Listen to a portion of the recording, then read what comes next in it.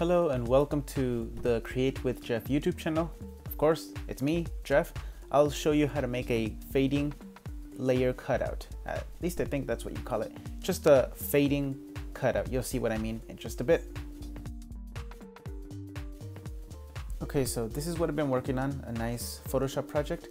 Let me add my new photo of a beluga whale. Let me find it. There it is. Now I'm going to show you how to mask it with a gradient, make it fade from right to left. Let's do that. Now you have to make sure you're on the right layer. So to the right, to the top right, you'll see like two little panels on top of each other. That's the layers place. I am in the right one. Go to the paint bucket right there to the left, and under the paint bucket is the gradient option. See what I did right now? I dragged that little, there we go. See, that's the tool. And you see what I mean? That's a fading layer mask. Kind of gives it that cool effect of from one side disappearing, I'm sorry for the delay, from one side disappearing and one side just staying the same.